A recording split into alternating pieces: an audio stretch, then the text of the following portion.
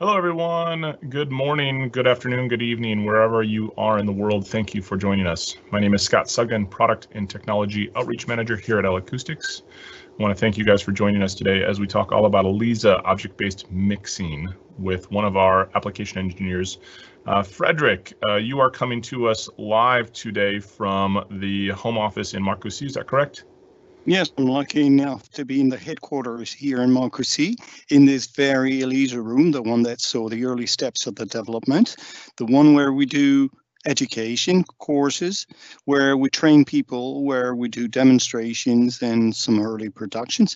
And I'm really happy to be with you to shed a new light on object-based mixing within ELISA. Excellent. Well, thank you for joining us. Frederick is lucky today. I believe his sound system he gets to play with is 18.1 and something north of 40,000 watts of power.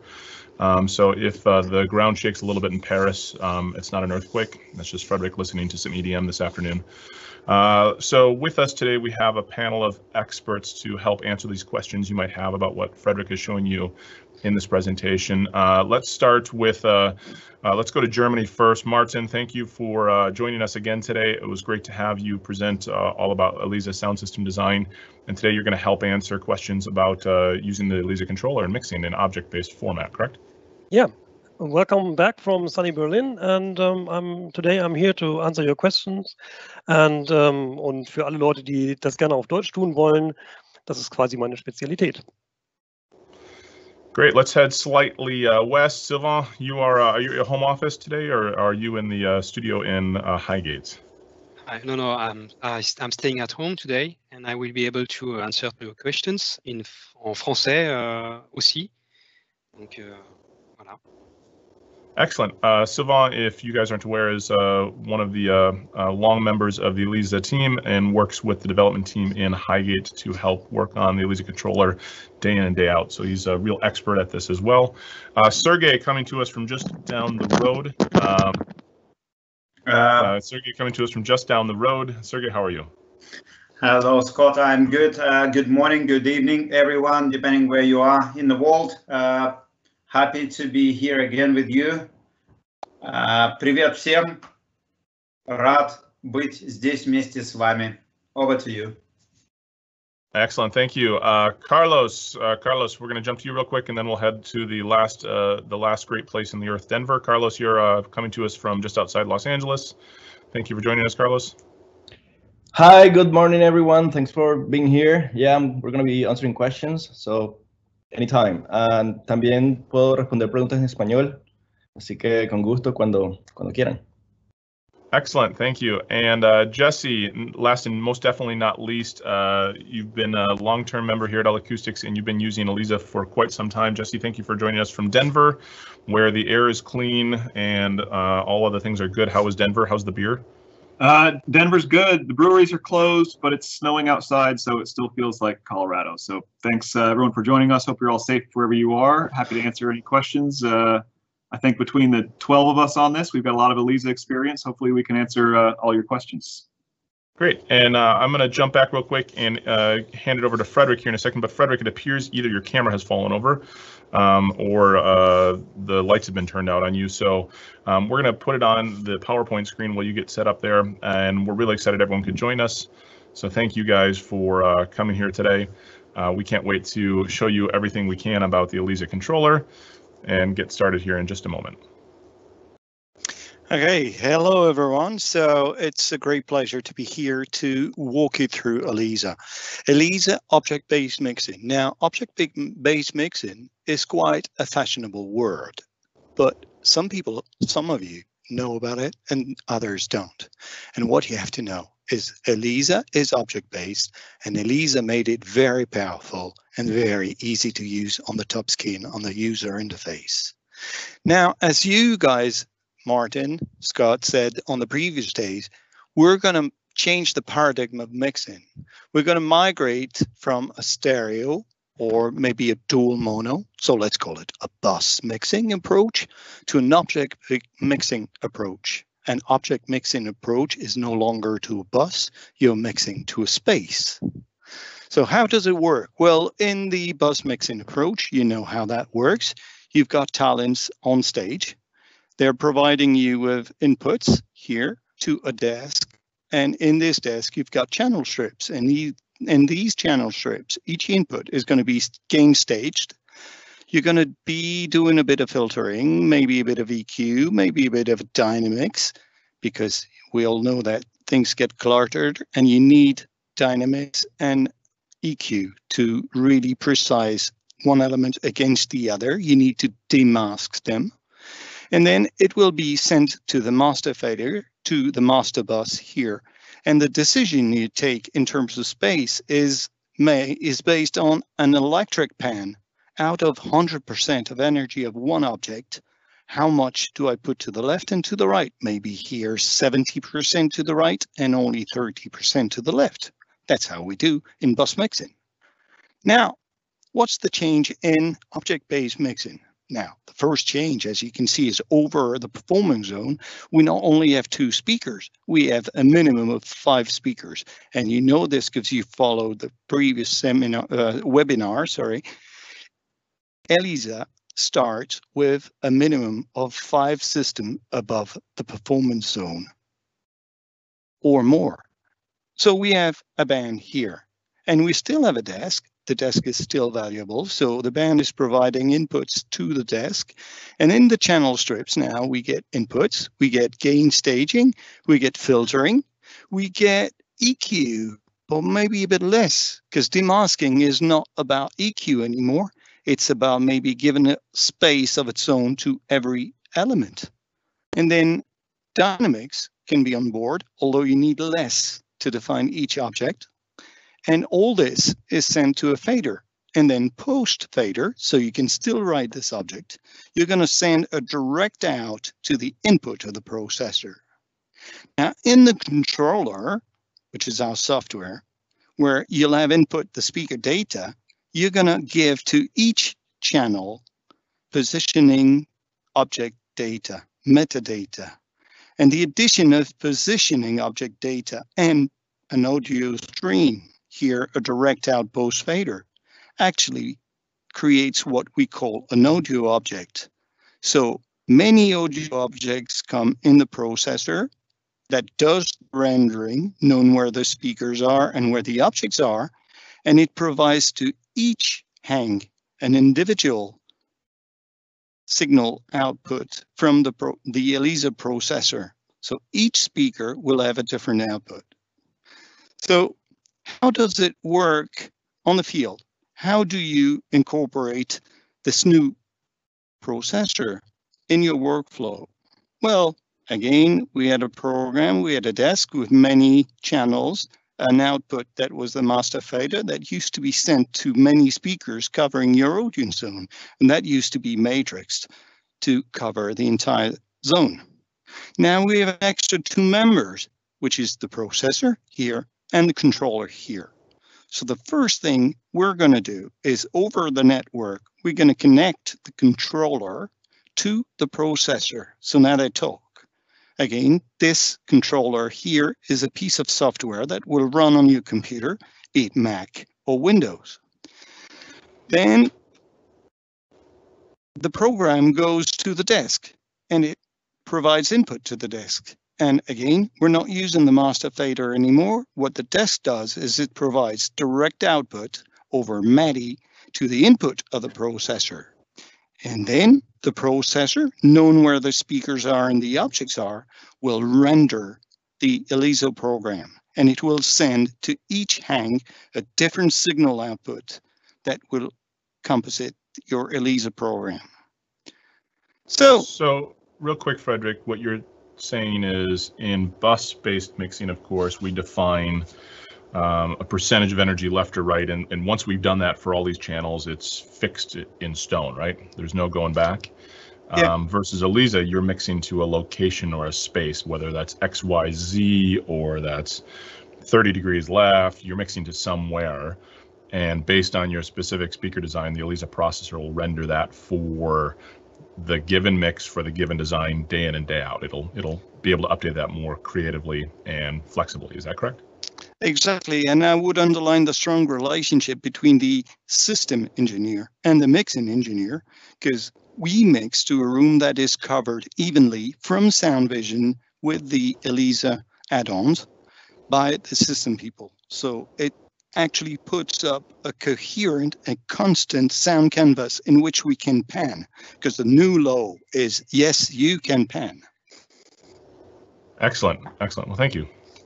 So right now, let's go to the controller. I've just opened the controller and it shows like this. This is the layout of a controller, right?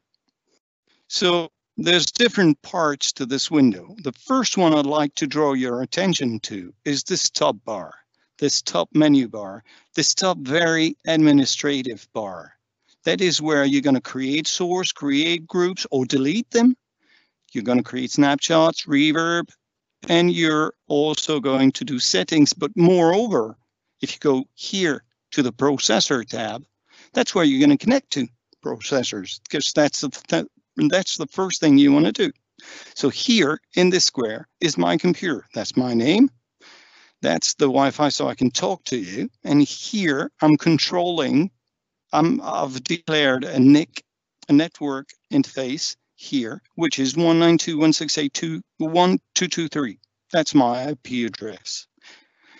You have two wells, so you can have two processors to connect to, and they would act as mirror. One would be main, and the other one would be backup. They would be holding the same information in real time. Now, in this window here, I've got every processor that is available on my network. So this one is offline. It's been turned off for some reason. This one is available. What does available mean? It's on my network, it's on my IP range, I can reach it, and it's unused by anyone else. DSP is on, good, it's going to be able to render a show. And it's compatible, right? What does all this mean? I'm selecting here a processor, and I can see its tabs here, like version. Version is the firmware number 2, and if you look at the top here, the controller is version number 2, so they can talk, they're compatible. And if you go to the network, its IP address is 150, whereas mine is 1223. We're in the same IP range, we can talk. So in this well, I can select this ELISA MixProc here, and I'm going to connect to it right now. And what it shows is a green arrow showing a really good sign of healthy relationship between two elements. Now in the backup here, I could have a backup processor, which is in this list and also connected. What you can also see is here in the top administrative bar, the connection indicator actually show you that the main and the backup processors are connected. If I disconnect one, one will show red. And this shows wherever you are in the UI. So it's very important to have it under the eye. Right, I'm reconnecting. Right, so I've connected. And maybe the next thing I'm going to do is I'm going to import speakers so the processor and the controller know where the speakers are. And my friend Martin has actually worked on a Sound Vision file of the Coliseum in Australia, I think. So here in this drop-down menu, you see that I can do new session, I can open session, I can save session, but I can also import speaker data. And here, what I'm going to do is I need this window. I need to show you this window maybe, right? In my short links, I've got here some speaker design, and I've got the Coliseum. And you see that blue logo, which you all know well. This is a Sound Vision file, and I'm going to open it. What shows now is a list of speaker. And if you remember well, what Martin said, he had different options. And the first family was the ELISA frontal system made of Cara I, and I've got 5 hangs. Oh yes, I want to import this. Then the subs, if you remember what he said, are considered as fills. We don't deal with fills. So we don't deal with fills. I'm unselecting them, those. The endo balcony were placed. I'm not dealing with them. I just want what's really corely related to ELISA. And he had an option for small subs. So I'm getting rid of those. So all I'm importing really is the ELISA system, and I'm importing X and Y value. If I had different layers and maybe elevation speaker, I would probably use the Z value. But right now, what I want to do is replace the speakers that were created. And this is what you see. This is as difficult as that. You've got 5 speakers, and each speaker has an ID. It has a name, which you could change, but right now it's the same name that can be found in Sound Vision. You can actually, if I select them all, repatch the outputs of the processor for these 5 hangs. So you could repatch them anywhere you want. So I'm going to cancel that. I need to keep this patch. And then you've got coordinates for each speaker, right? So first to the left is -3 meters, and it's -150 in Y. Okay, that's what you do. And it's as difficult as that. So now what I'd like to do is go to a more complex session, right? So I'll just open a new session here. And this session is just a new session, but with more speakers. So really, I've imported 9 speakers. 1, 2, 3, 4, 5, 6, 9, and you can actually see them. And you can see their patch 1 through 9, and each has coordinates as you would expect. Now, this gray zone you're actually seeing is what we call the scene. That's the performance zone, and that can be set in your global setting of the soundscape, which is this tab to the left. And you can see here you've got scene left, and I think it's a bit wide. It should have been 3.5. And scene right should have been 3.5 to the other side. So -3.5 to 3.5. So now, if I look at it from the top, what I realize is those 5 hangs are actually covering the performance zone. So those 5 hangs are what we call the scene system. And those speakers to the left and far right here will be your extension speakers. Right, so that's the first thing you see. The second thing you see is the white man. And the white man is declared here as the soundscape origin. So we'd have to tell you a lot more about it, and we do it during the 3-day training here in Makusi and in other places. But this guy is the true key to scalability for your shows, because that's one thing we know, Elisa does scale well. Most engineers that must be with us today often know that we do pre-production in the tiniest space. Space is saved for props or for music, not for technicians. So we're very often locked in a very small room. So to code a show in such conditions, you'd need to scale your show down.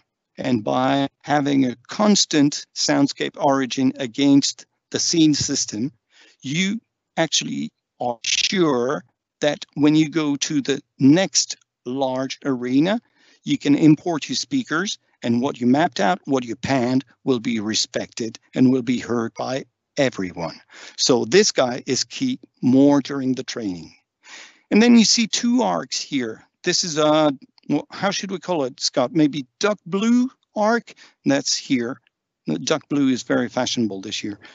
Duck blue, and it's the Elisa pan range. What does it mean? It means that any object can be panned on this arc, on this pan range. So that means I can take it from this speaker to that speaker.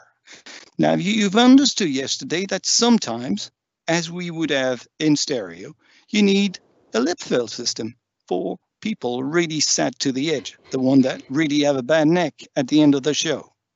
And for that, the system provides automatic mixdowns here. We provide a stereo mixdown, we provide an LCR mixdown, we provide a mono mixdown, and oh, by the way, we've got an aux-send, but we'll come back to it later. So if your fill system is here, what you want is to have in this fill system only the elements that are on stage. It wouldn't be worth having a percussion that would be sounding to the extreme right here, sounding in the fill system, because then your localization would be wrong. You'd hear it from here and not from where it is. Whereas objects coming from stage, it would be beneficial if they were in the lip fill system. So that's cool. So we can use the mix down ratio to choose like what percentage of our Elisa mix in terms of geography goes into all the different fills. Is that what you're saying? exactly what I want to show you here is it's set as an automatic mode. So it takes all speakers and reduces it into mixdowns. But what I want is I only want the elements that are in the performance zone. So within these 5 speakers, and I know because I've worked my maths that they will be between -25 and 25%. So now in my automatic mixdown, what you can actually see is only members belonging to the performance zone will be going to the Sure. mixdown. And I suppose that Right. makes even more sense if we were doing like a surround system in a theater where we probably don't want the car driving around in the background to be coming out of the front fills necessarily, right? Sure, it comes as obvious, and that's the neat way to actually deal with it. Right, very so we've sorted this out. So your main view now is going to be this tab, and this main view is called the soundscape. Boom. And what you see here is every gray wedge here is an actual speaker of your system. And every dotted line here or here is the actual acoustic center of each speaker array. So you can see that we've got 1, 2, 3, 4, 5, 6, 7, 9. Okay, that's good. But we had a notion of where stage was. And I'd like to refine this view to be able to see where the scene was, where the performance zone was. And I took some metrics for it. Well, I'm going to redesign this view. Look, if I press display here, I've got here a button to show the scene area. And yeah, you have these white markers that show you where the edges of stage are. If I grab an object, I'm still able to go through. It's only a graphical representation, but I certainly know that if my acoustic guitar is to the edge of left, it needs to be positioned here. So it's a good indicator to where things were. Oh, by the way, I've got undos, unlimited level of undos. So I can see where the scene is. Maybe I want to see more clearly this zone. So I can zoom in to actually see and only see the performance zone. Right? There's something else I want to see to actually see what my system is doing. I want to see the output level of my system. And you've got here some ballistics, and you see that I've got some sound coming in. I'll tell you why in a minute. So I can zoom in to see this zone, which I need to see. And I really like this view. I'd like to keep it. And here I've got a view 1 preset. If you press on it for 3 seconds, that's remembered of. You get the full view, the extents view, and view number 1. Right, why do I have things going on here? I have things going on because I was supposed to have a band, but the singer had a bad cough, something quite common these days, apparently. So now I have a DAW, and that DAW was connected to the processor, and you can actually see the inputs of my DAW to the processor. And that leads me to tell you that you can input as many as 96 objects to the processor, whatever your sample rate is. And we can output as much as 64 speaker output. And this, in terms of latency, has a cost of 3.2 milliseconds, which is 1 meter in distance. Let's call.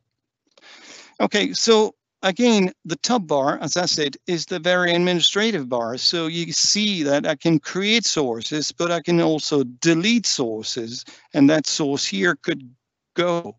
Oh, I had some ballistics here, they're gone.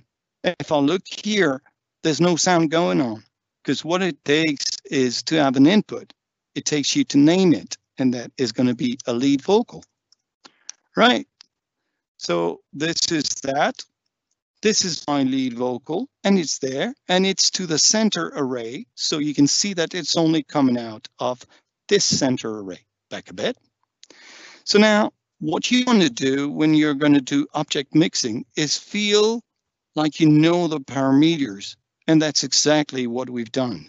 Here, this object here, number 1, let's open a list so we can see it, can be panned anywhere in there, because you know from the design, and that's your first pillar, that anyone sat in the shared zone, in the ELISA zone, can hear every speaker.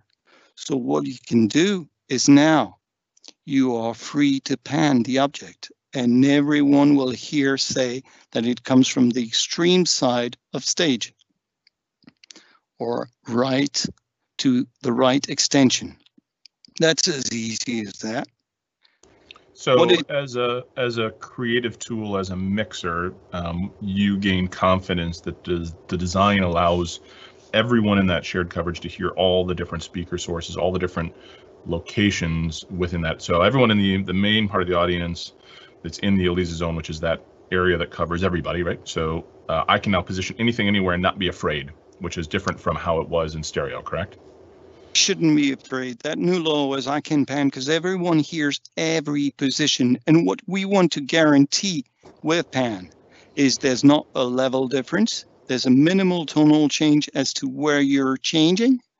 And the absolute position will be absolute for everyone in the shared zone, right? Got it. So everyone in that zone hears the same guitar coming from the left everywhere, no matter whether you're sitting on the left side of the audience or you're sitting on the right side of the audience. You still perceive that guitar or that person or that thing from that same position for everyone. Exactly. The idea is you can reconnect the physics, the visual, to the audio, and that will be valuable for everyone. And this is the first step into immersion, where visual and audio actually come from the same place. So you get sucked in the show because of that.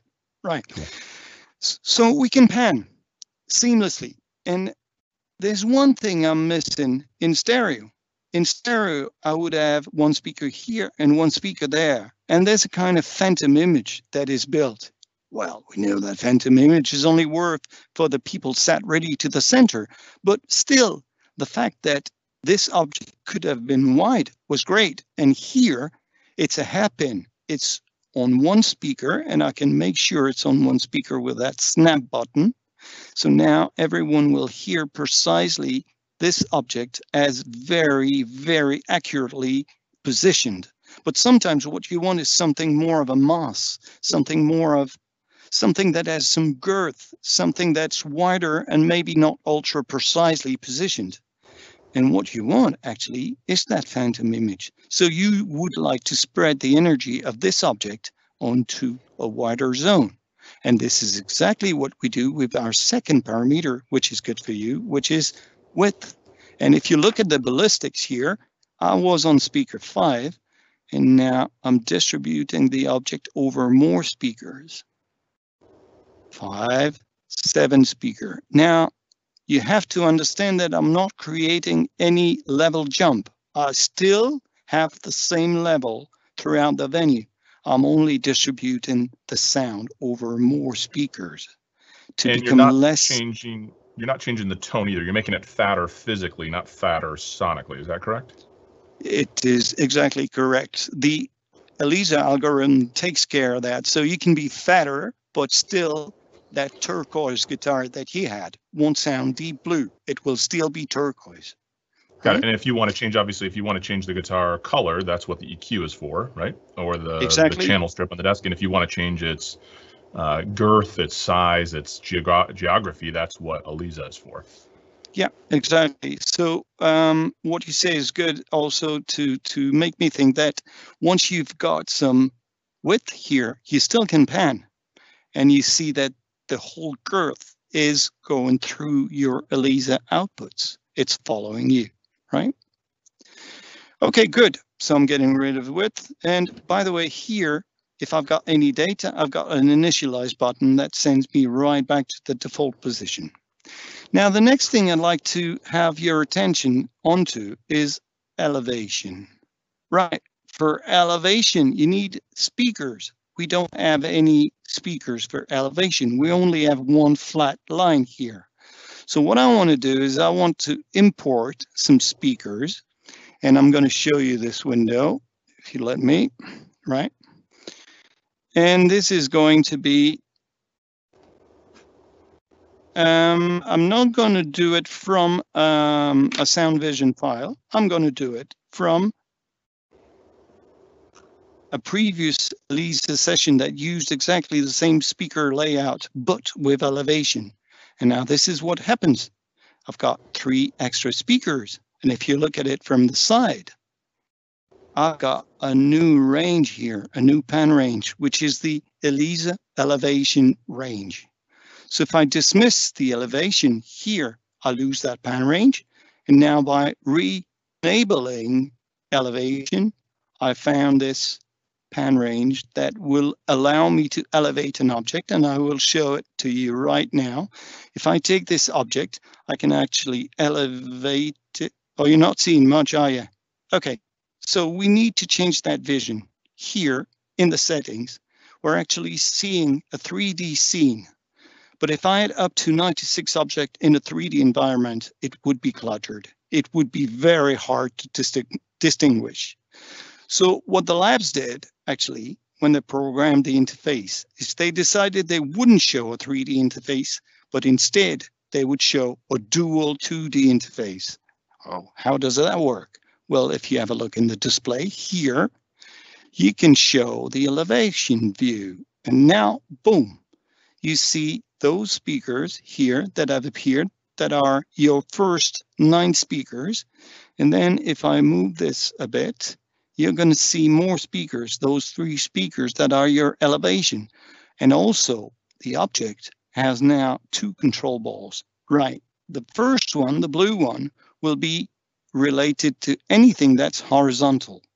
And the red one will be related to anything that's related to elevation. And you can see my elevation cursor actually moving. Now I like this view, but I'd like to refine it. Actually, what I'd like to do is maybe see a bit more of the elevation, and I've got a ratio to make more visually of this elevation zone.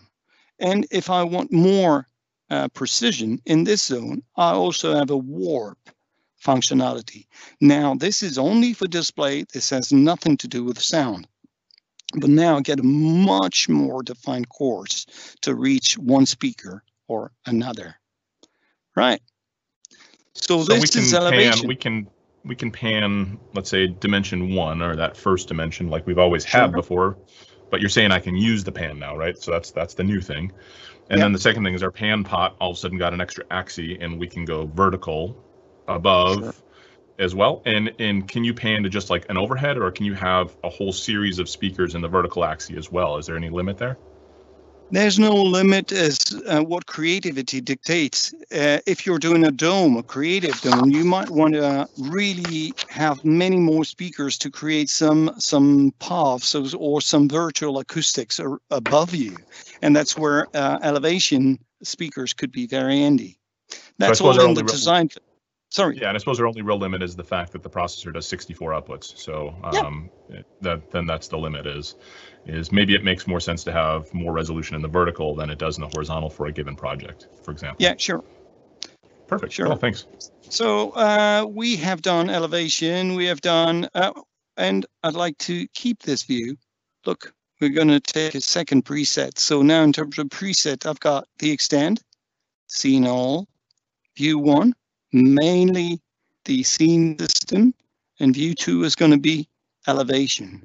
So view 1 is the scene system, and the extend is the full view. Right. So the next thing we're going to do is we're going to talk about distance. Distance is a new parameter for us because we never talk about distance in a bus mixing approach, whereas here we do. What you can do is, and I encourage you to have a look at here are the ballistics. I'm still on speaker 5. I have now a fader that lets me take an object to the distance. And what it does is it dramatically reduces the motion of the ballistics. What it does is it tames the level. It takes the level down from 0 fs to -20 fs, which is quite dramatic. What it also does is it uses a high shelf to mimic an object moving away from you. So it's going to tame the HF content. It's going to tame it more and more as you go to the distance. And it's all made in a very natural way. And in fact, it's very natural both for sound designer in the way it sounds, but also for us sound engineers. Because what you find out is when you move an object to the middle, you're only losing 6 dB, and then there's an extra 14 dB lost here. So this really resembles the course of a fader, but this also resembles the way we're hearing things when things go to the distance. Hey, but Now, what about if I don't mix that way? Like I like to control level on the desk where my faders are. So is there any way I can disable that function? Yes, you can. Here in your sources, and that's again a very administrative decision, you can decide that in the processing, you don't want that distance level drop, or you don't want that distance HF attenuation. That's a decision you can take.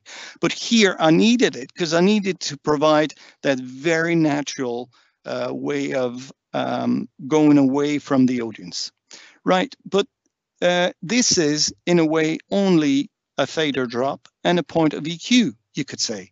Yeah, in one move and in a very natural way. But moreover, if you went to the distance, what might happen if you were in a room is the room would get excited, or at least you'd hear more of the room than the dry signal. And that's exactly why we've designed the room engine. With the room engine, you can actually create a room that could be small, medium, or large. I like medium, dark, warm, or bright. Well, I'm going to keep bright. And I'm loading this room. It has some characteristics, but what I want to show you is now, when you take the object and move it to the distance, look at the ballistics up there. From 1 to 9, you get a high contribution of the room engine here. So the room engine will be excited as you take the object to the distance. And what it does is the object is sent to the room engine, but the room engine sends output of the reverb to individual speaker. And this has a strong effect on how cohesive the reverb is going to be over your 96 object. This is really something that's very strong and it feels natural again. So let's look at how this room engine could be tuned. Right, if you look at it, this looks really like a reverb. Any reverb would, or maybe mostly look like this. You've got an early block and you've got a late block. Now, if you look at the color scheme, dark blue, that very fashionable color, is for time-related factors. Pink, dark pink, which will be next year's color, is EQ or tonal related factors. And yellow is going to be spatial related factors. So let's look at it closely here in the early block. Pre-delay, you all know what pre-delay is. It's that little gap there before the end of pre-delay, nothing happens in terms of reverb. So you can actually have some pre-delay. Then there's the length, and the length is going to be this bar. So if I extend it, you see this bar growing. The length is the actual length, the amount of time the early reflections are going to be live. So the longer means the walls would be further apart, and it would mean it sounds like a larger room. Okay. Now the next thing is filter. You might want to get some HF off your early reflections, like you would in a reverb, right? You've done it. And now back to the second part. The second part is the decay. So say I want a reverb that's 2.5 seconds. That's it. How do you tune your reverb to the room you're in? If you're in an arena or in a live room, that could be a challenge. It is true, but this is where we found an easy way to accommodate, and that easy way is partly here, the decay linearity. As you can see, the decay is positive. So the density of the reverb in the early stages of the late part is quite high. Then it dims out very quickly. And if you take it to a negative value, the density of the reverb will fall very quickly and then slowly to the back end. So you preserve your 2.5 seconds of reverb. So if your room is fairly dry and it lacks a density, linearity, positive linearity might help. Whereas if you room already has some quite intense density on the reverb, you might want to carve it in with a negative decay linearity value. Right. Next thing is going to be filter. You're used to that in reverb. I want to filter my reverb at 5K. Yeah, but this is a filter at the start of the reverb, so at time 0, the late.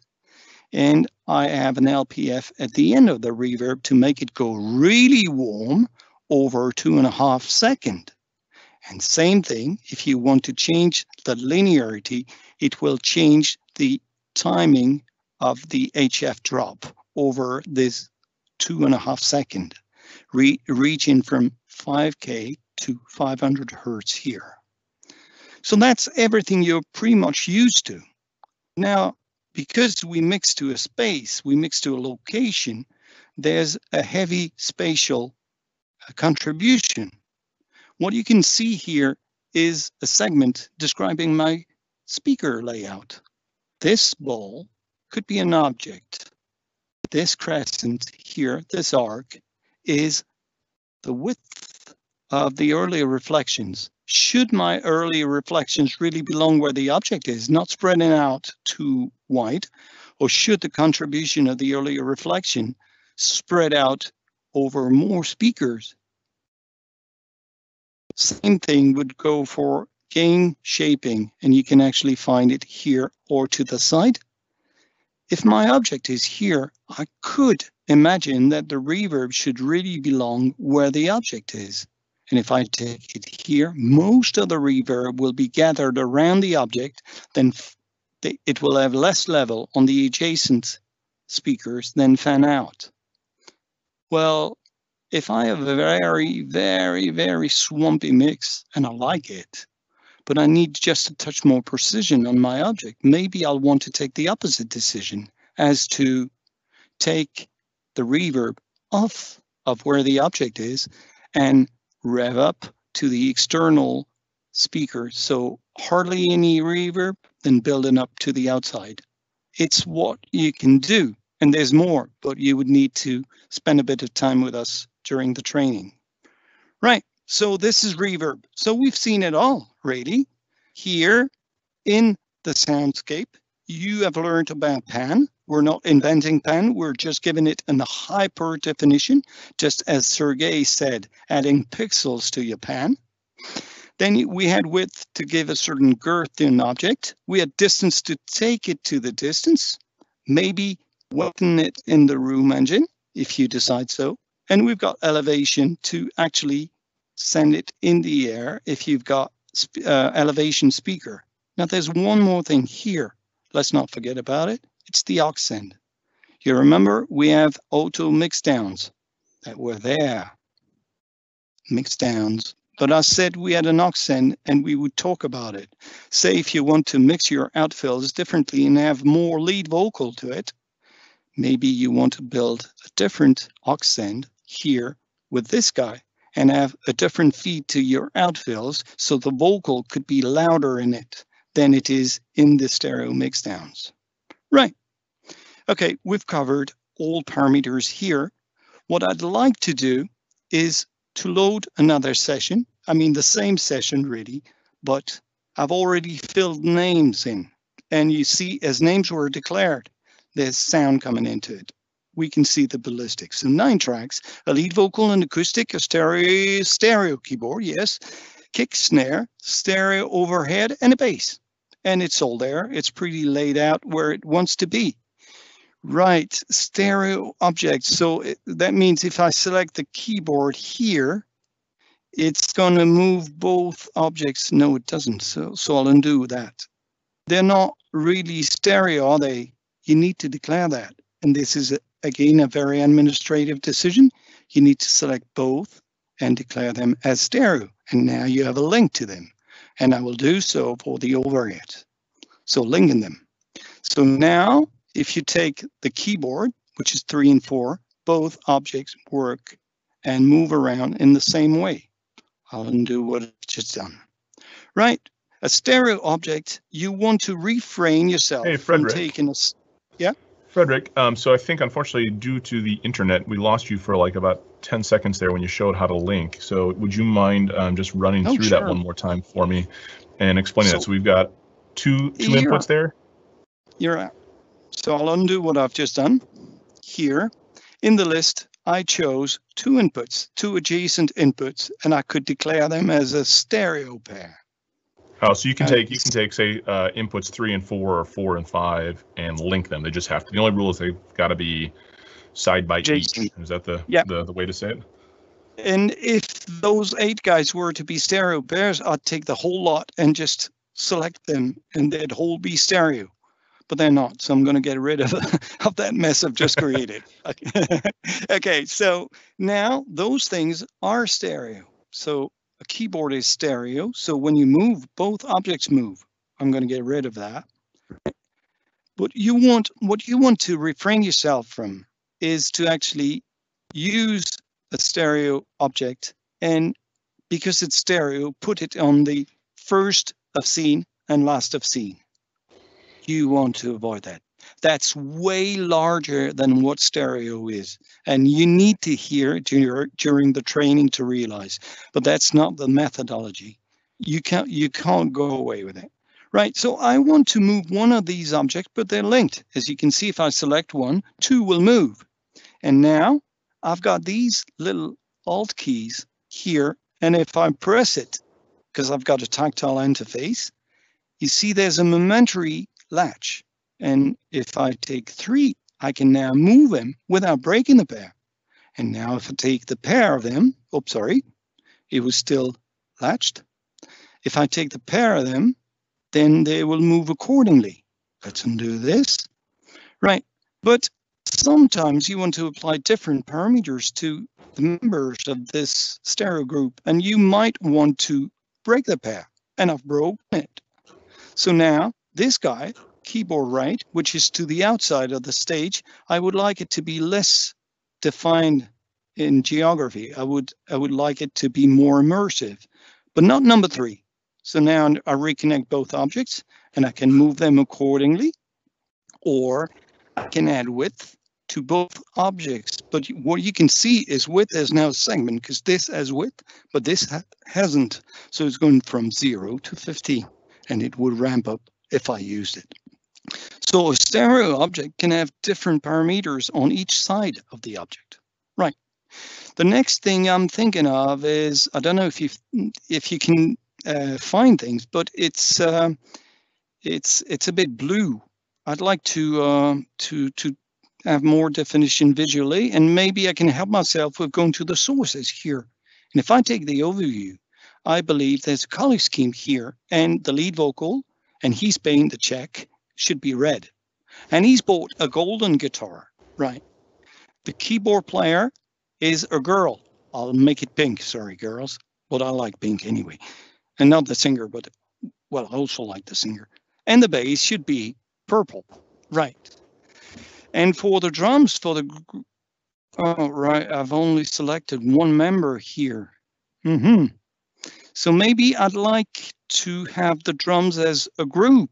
I'd like to have the possibility what all it takes is a shift and you select them all. But once you deselect, or you select something else, sorry, I'll unshift this, then your next selection will not be the group. It will be one member of the drums. So what you actually want is to reveal this group list. And what you want to do is select the group and just drop these members and call this group drums with a big Z. And maybe you'll want another group, which is all musical elements. And that is going to be all these guys. And this is going to be called the best band. Best band. Okay, we're there. We got it. So now, if you select the drums, all members are selected and you can move them accordingly. And also, you could have a color for the drums, and he's very energetic, so I think he's going to be orange. And now I've got a color scheme for the members of my beautiful band.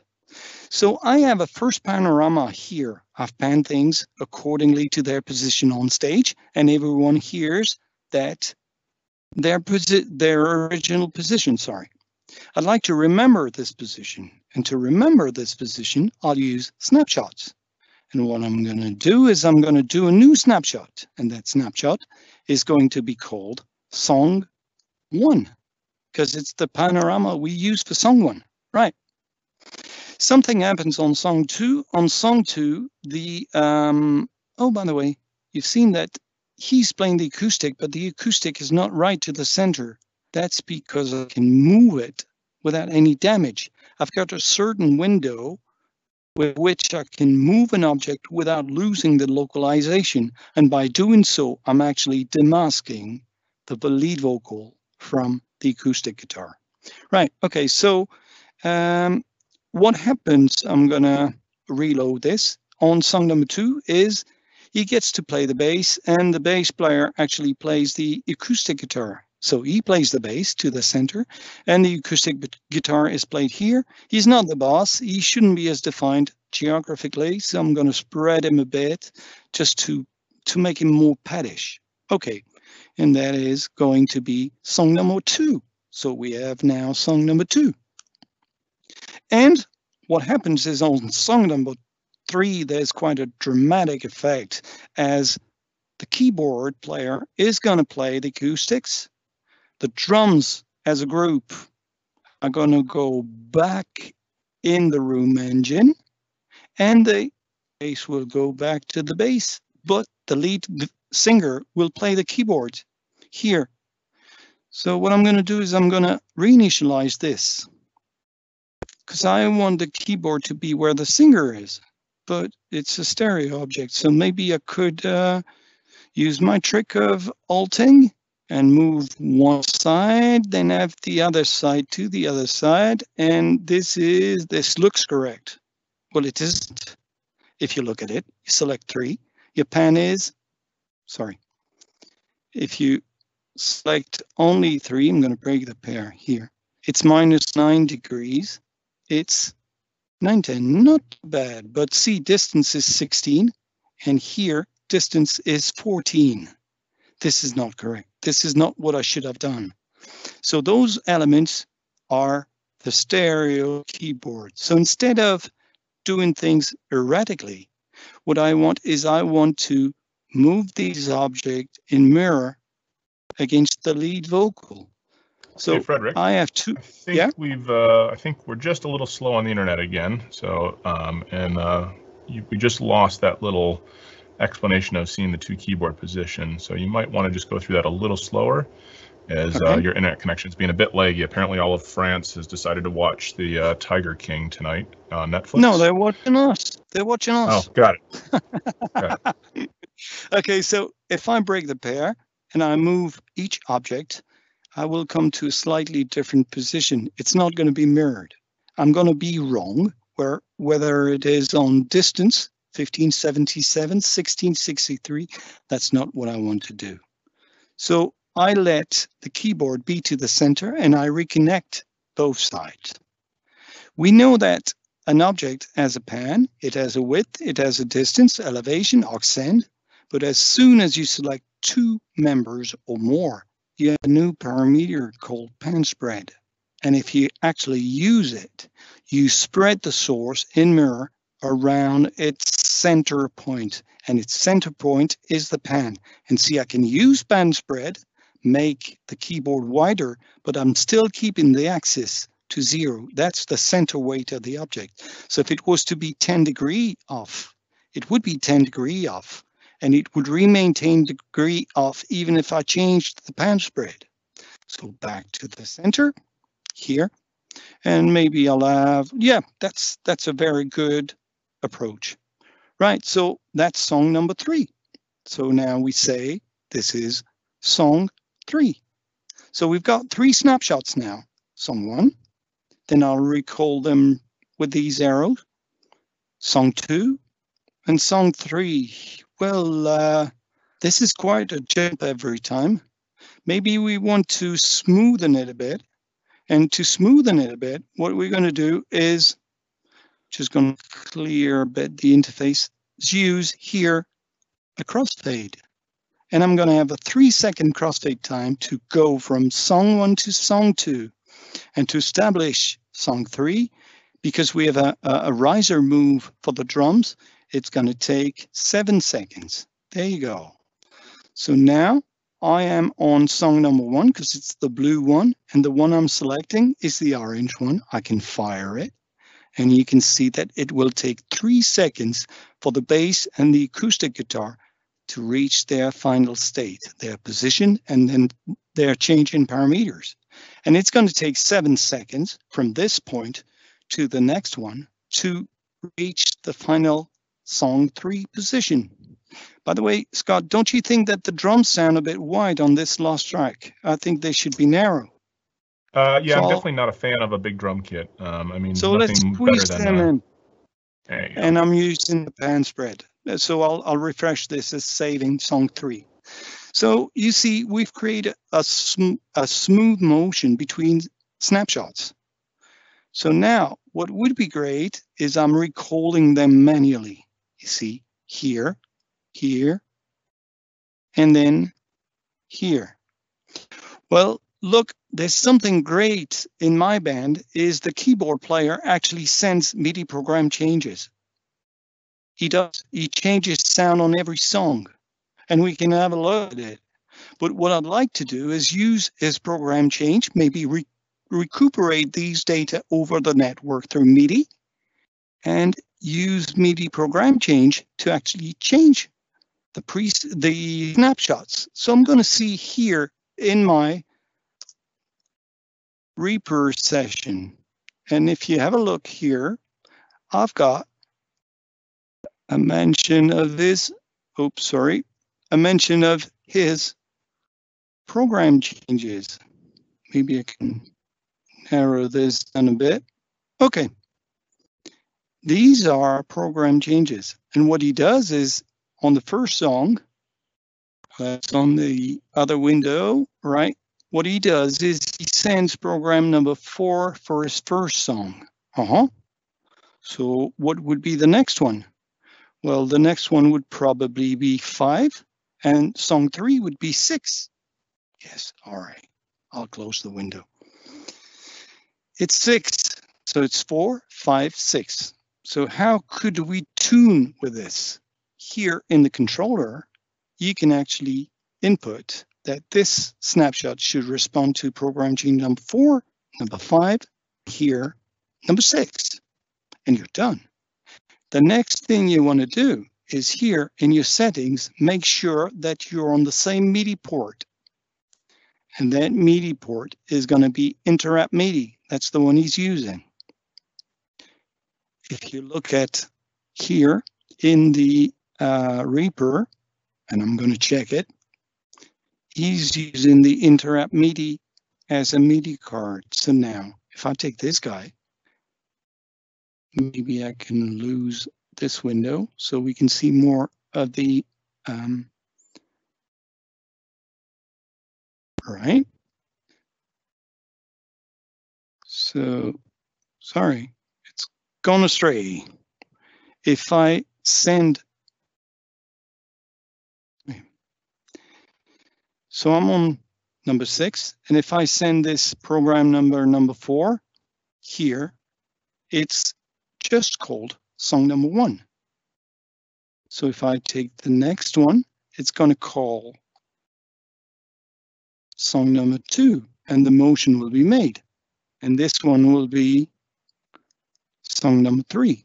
And I'm sending it so we can see the motion created. So that's my keyboard player actually sending the information to change the snapshots. So hey, that's Frederick, one thing to do. I'm terrified of that. I don't think ever in my right mind I would let the band member on stage control my sound system. I'm assuming we could do the same thing from my mixing desk with MIDI program change. You certainly can, but I really relied on this guy because he was really reliable and he could do it. But what's his name? Frederick? That's the question. Was he also a sound engineer? No, he was called Cedric. So got it. He was, right. You know, so he was reliable. So, but they sacked him. So really, the new guy is not reliable enough. So I can't really rely on him for that. But what's good about it is the drummer now has some tracks. he's got some percussion, he's got things that are coming in. So if he has tracks, what we can have is MIDI timecode. And here, just going to show this to you. I've got a track here in Reaper that is providing me with a MIDI timecode. So it's, again, wrong window. It's 30 frames per second, and it's sent as MIDI timecode. We're not using LTC, we're using MTC. So this is good. The track is on. And if I select the right MIDI port, which I've already done, what you're going to see is if I play Reaper now, you're going to see some timecode in the top window. In this administrative tab here, you see timecode running. And what I can do here is I can decide that song number 1 should be at timecode 0. So once the counter hits 0, it will call song number 1, because as you can see, we're on song number 3. So it's going to take 5 more seconds to go back to 0. And when it hits 0, boom, he's called. I don't know when the other tracks are going to come, so I'd like to capture the timecode. This is song number 2 now. It's quite a short one, and song number 3 would be about now. It's shorter than the Beatles tracks, actually, which were already a reference. So, and now you've got timecode in here, and every time you go through these timecodes, relevant snapshot will be called. So we're going to go to 0. So boom, down to song 1. Once we reach 11 seconds, song number 2 will be triggered. That's song number 2 now. And once we reach 19, song number 3 will be triggered. And within 7 seconds, it will reach its final state. Right. That's very cool. This is a great way to sync the positional information, say, to the playback that's coming from the band on stage, or from the drummer playback samples, or whoever's controlling playback. We can actually sync up to the timecode and have Eliza automatically follow, just like we might have our desk automatically follow those same timecode markers, correct? That's exactly the idea, and that's how powerful it can get. So now you see that we've got motion for every member of the session, because actually a snapshot is a photograph of all members with all their parameters at a given time. So it will recall every member. Now, the singer here is a bit crazy, and I'd like to program some moves to mimic what he could be doing. And what he would be doing probably would be running to the girls to the extreme side and then to the other side. Then he'd come here and walk around and maybe draw a nice heart for the girls, and then he's exhausted and he stays to the front. That'd be a very complex move to achieve. And this I cannot achieve with a snapshot. So what I would do, and I'll bring Reaper in, if you don't mind, because we don't have a band. No, that's quite handy to have it. Here in the effects well, I've got the lead vocal track, right? So in the effects well, what I can do is deposit what we call an Eliza source control plugin. Oop. Right. And the Eliza source control plugin, which I'm going to bring in now, is this guy. Oh, look. So the Eliza control plugin works on VST3, audio unit, and AAX. So we've covered all DAWs in the world. Now, this is already connected to my computer. This is my name, and it knows me. And what I want to control is the lead vocal, the object number 1. Oh, it's written here, lead vocal, and the lead vocal appears. Right. It appears where it is on the soundscape. Okay, and now what I'd like to do is control its parameters. But look, I can't. It's grayed out. There's nothing I can do. Right. What we want to be able to do is here, we were changing position with snapshots. Now, in my sources, I want to tell this guy, don't listen to snapshots. You have a plugin which is active, and we can see it already here in the connection. And I'd like you to listen to what the plugin says. And now I've activated the plugin as the master of its motion. And now you can see that I've got some moves. I've got some pan, and I can have some distance. I can have some width, whatever. This is great. And so what I'm seeing here is the actual representation of my speaker layout. And this is my object. And I suppose I could take my object and move it. That's great. But I want to move it amongst the others. So I want to go back to the controller, go to the soundscape, and actually get hold of this guy. He starts from the center. Now what I'm going to do is I'm going to play Reaper. I'm going to play Reaper. Right. And here, I'm going to move him. So he goes to the girls, runs back here. He's so in love, he's going to draw a heart around the drummer, escape from the acoustic guitar, and come back here. Right. So now, if I have a look at Reaper, what you can see is the automation is written accordingly.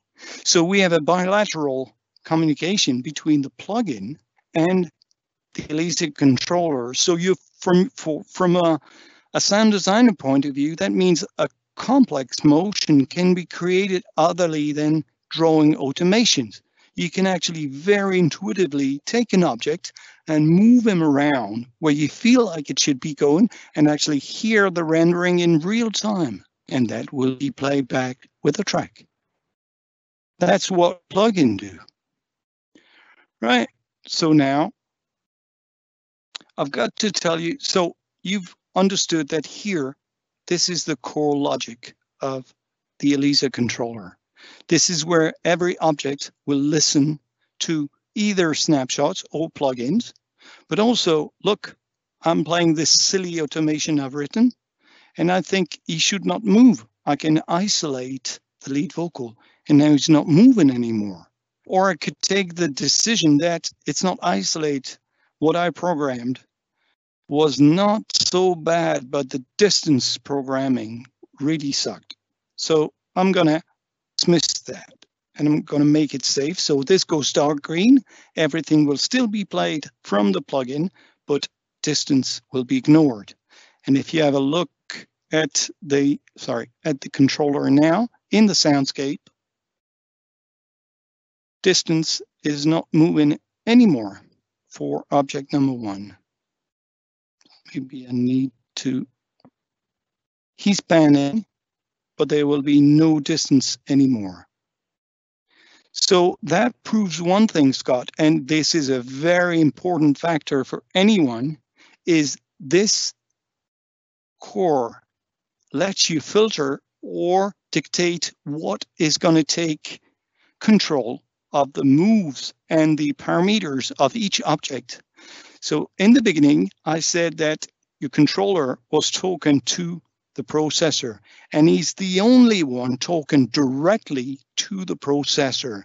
And the reason it is the gateway and the only gateway to send information to the processor is that you want to be in charge, you want to be able to filter out things, and this is all centered here in the logic board. And this is very important.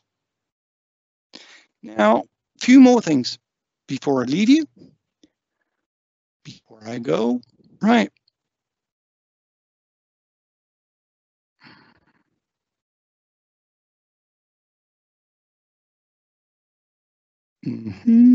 Sorry. Few more things here we've got the different OSC sources that we can work with. So we have Max MSP, we can have Lemur, we can have Touch OSC, we can have Usine. Anything that's talking OSC talks directly to the controller, because the controller natively speaks OSC. So you can get hold of parameters of an object or a series of objects or a group from any Touch OSC application, if you program it so. And you can actually do some heavy and deep programming from QLab directly. Also, the other modifiers that we can use are trackers. There's a lot of questions about trackers. Trackers are often used because we're in a global show equation. And that global show equation requires tracking for medias, for robotics, for video, and sometimes for automated lights. So why should we not take advantage of it? And what we do is we take an output from the server, from the tracking server, and feed it to the ELISA controller. And that will be generating XYZ position for an object, a specific object, that will be then sent to the processor from the controller. So among the different tracking situations, you have automated tracking, like optical systems or RF system, but you also have manually operated systems like follow spot systems that can provide you with usable coordinates. And those people, so far, we've tested a lot of solutions, and so far, we can tell you that the tracking from BlackTrax is happening. The tracking from Modulo P and the Kinetics suite is really good. TTA, that is an RF, that is no more an optical, because the first two were optical, and this one is RF.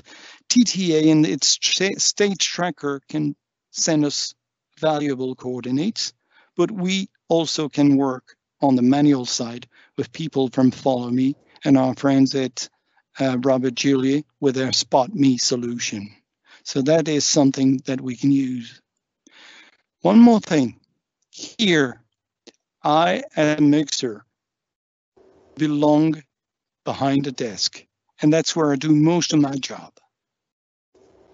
But what would be neat is if a desk could become a remote to some parameters of the controller. And that's what we achieved with DeskLink. Sorry, DeskLink is an open protocol that was written so manufacturers could, if they wish to, implement in their desks. And so far, people from Digico with their RSD series and people from Yamaha with their PM series have actually incorporated DeskLink. So the desk becomes a remote of the action of the controller. But you could say, how about SXL? Because I've seen that the Avid desks can benefit from the same approach. Well, they do in a way. SXL is from Avid. Avid uses AEX plugins. So all you have to do is take our plugin, the one I showed you, the AEX version, and just incorporate it into a channel, and it becomes a full member of your workflow.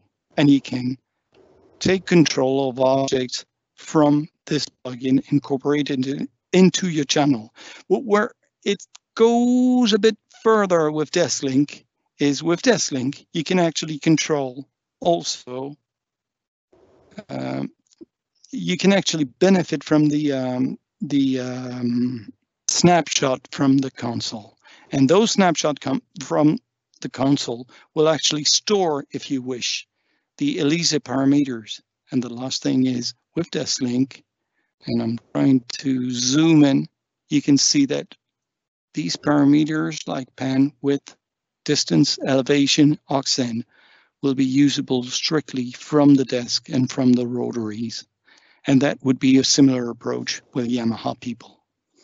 So the neat thing with DeskLink is you've got your channel strip where you have your EQ and high pass and compressor, and now you have all your ELISA metadata, that pan, width, distance on the exact same channel strip, and it becomes real easy to just mix in an intuitive, natural way on each individual channel, i.e. object, and then you can overview that mix on the ELISA controller that's sitting right next to you. Is that correct?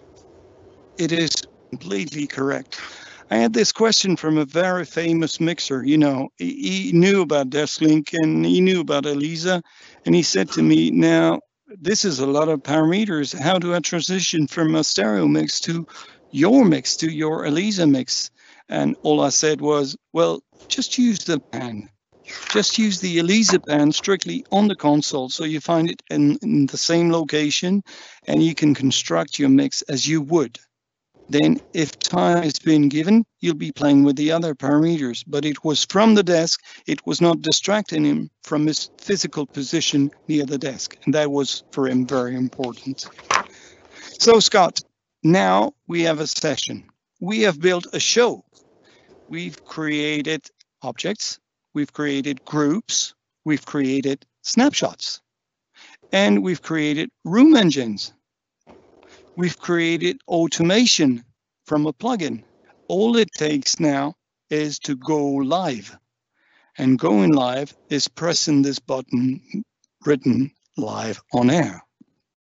And what it means is it secures you from here to a solo in place.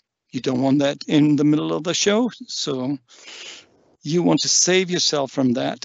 And live on air will make solo in place disappear. I can't press it.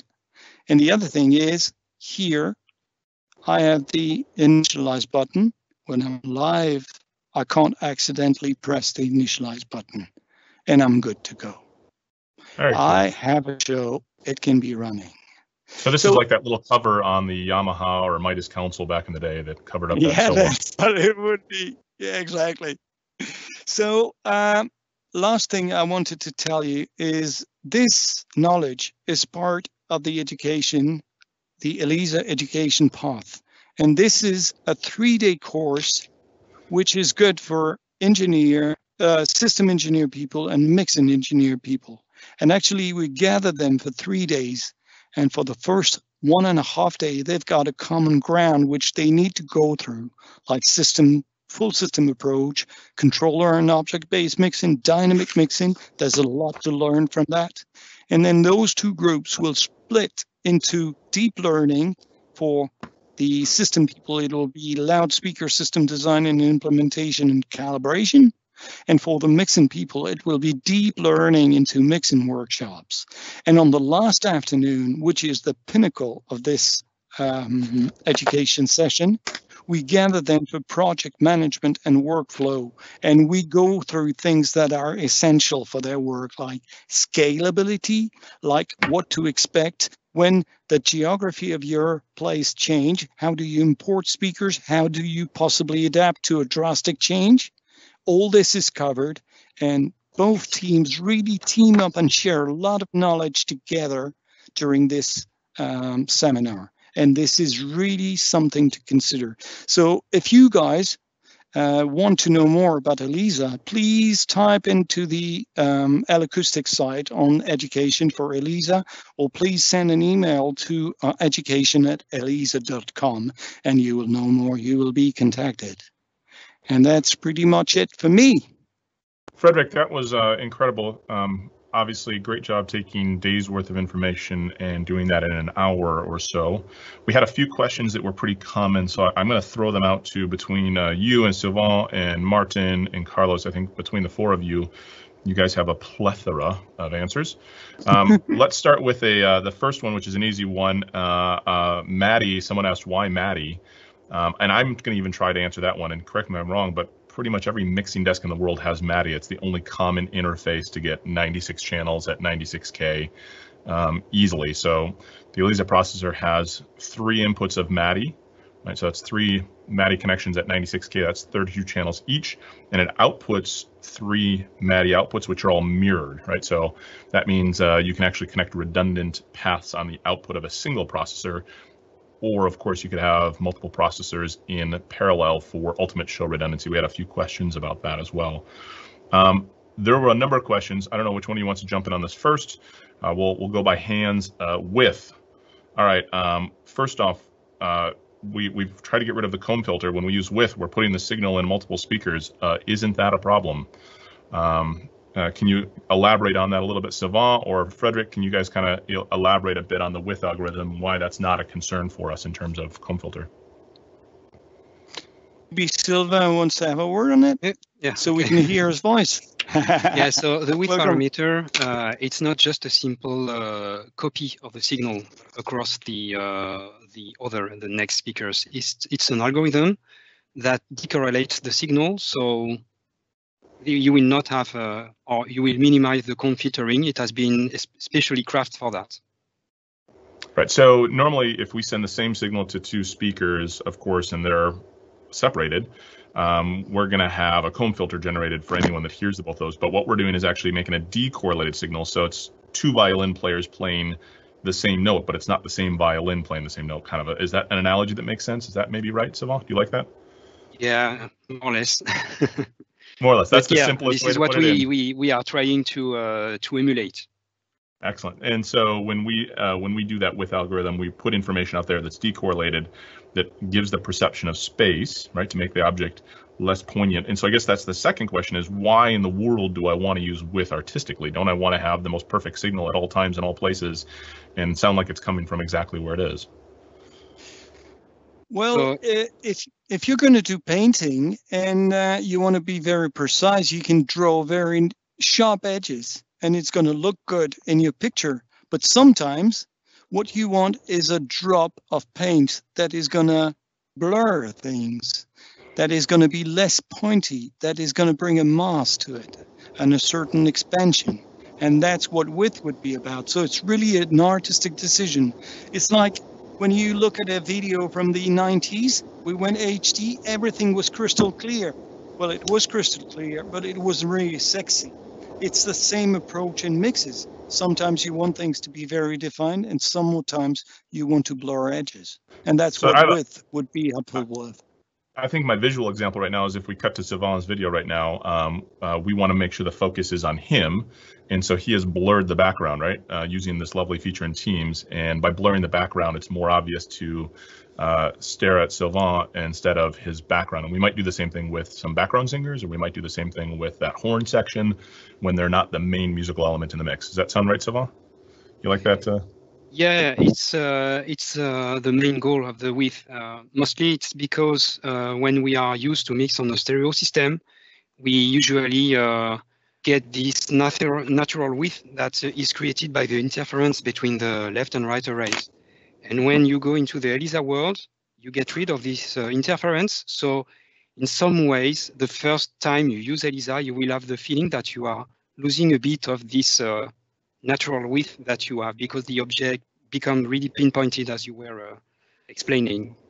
So the width will bring you a bit back to something that you are more used to when you are drawing your picture. Excellent. Well, thank you. And then the last question I have is for, I think Carlos is the best one to answer this.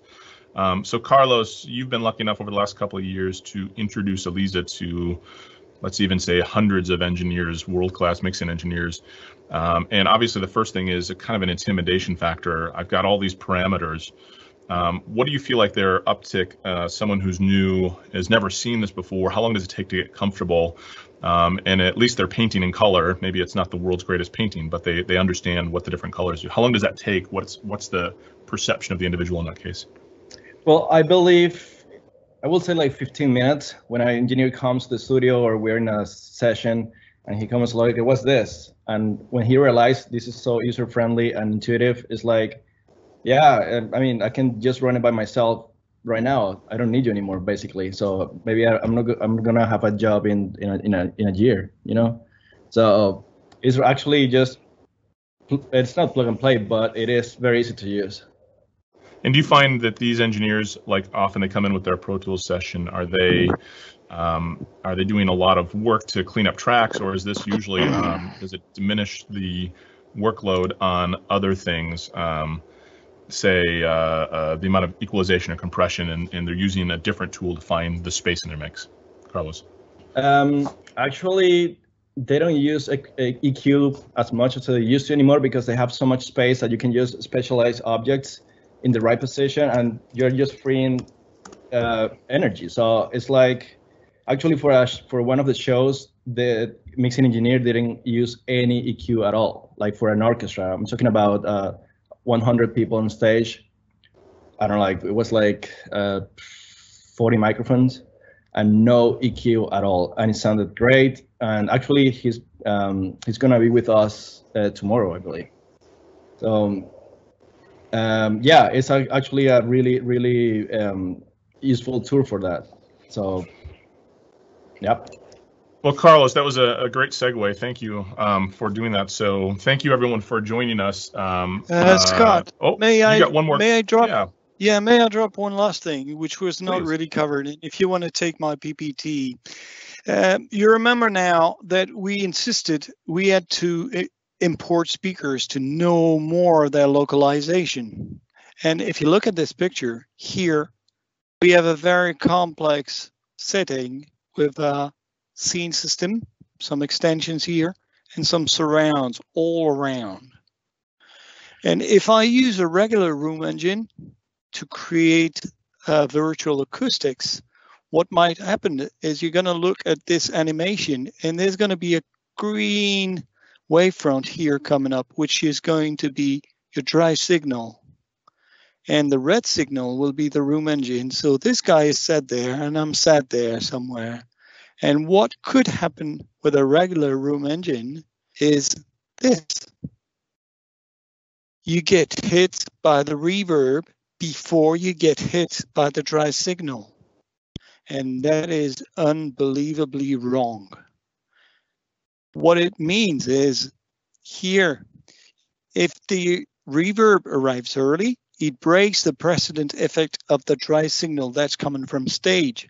So you get the wrong localization. As you said 2 days ago, Scott, the nearest speaker reaching out to you will give you the feeling the sound comes from there. So what's going to happen in effect is direct sound could be perceived as an echo to the room engine. Now, what's happening with the Elisa room engine? Because you import your speaker, you know the coordinates of every speaker in your arena. And if it changes daily, then you will import those speakers and they will know the coordinates. So you no longer need to accommodate for venues. You just need to import speaker. And what the room engine does, and there's a patent for this, is it actually preserves the dry signal to any listener in the room before the room engine hits him. And that is different on every channel. You remember I said the room engine was feeding every speaker differently with different outputs. So now, look, if I'm sat here to the back, I will be hit by this green wavefront first before I get hit by the room engine. And the room engine had already started here. Yep. And it does this independently for each one of the input objects, right? So if we have this venue in the round and we have a sound on the left side of the venue, sure. It's going to create the reverb. It's going to create the direct sound first, and all the reverb will track with that position of that object as well. So the way I think of this is our reverb engine has 96 inputs for the 96 objects and up to 64 outputs for the room. Versus a traditional reverb engine, even if it has a lot of outputs, it often only has 1 or 2 inputs. Mm-hmm. And exactly. it really calculates reverb for 96 objects that can be placed differently. If you had that whistle that you placed here, the dry signal to those people will be first before the room engine is being fed to the speaker. But the propagation time will be different to there, so the room engine will be there before.